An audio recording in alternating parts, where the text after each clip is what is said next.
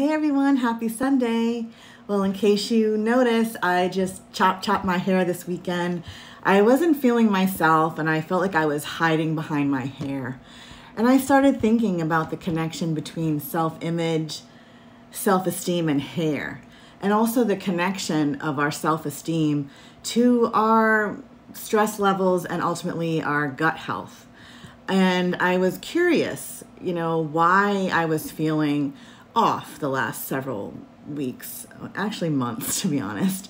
And it's been a really tough time. It's hard being an entrepreneur some days and a founder of a business, and especially in today's climate. It's not easy. There are great days when there are amazing highs, when I get emails from patients saying that one of the podcast episodes helped them get to the right doctor and diagnosis.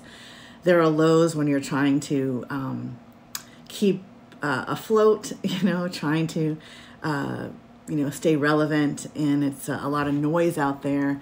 It's not easy. And I take things very personally, and I always want to do better. But, it's just funny. I've been wanting to cut my hair for a while, but, like all women, who's the right person to cut my hair? I have that crazy Italian big hair, and if it's not cut right, it just looks like a complete disaster. But anyway, I finally took the plunge and I feel so much more, I feel lighter, I feel like myself, and I feel like ready to take on the world. But more importantly, it's not about my hair.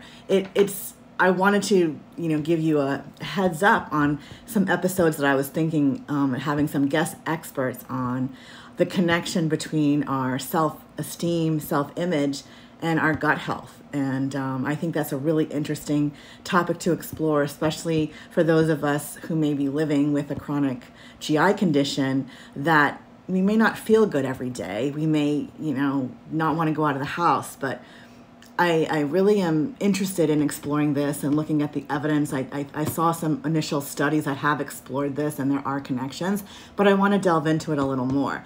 But anyway, I hope you have a great Sunday. Do something good for yourself. Be kind to yourself and have a great day. Talk to you soon.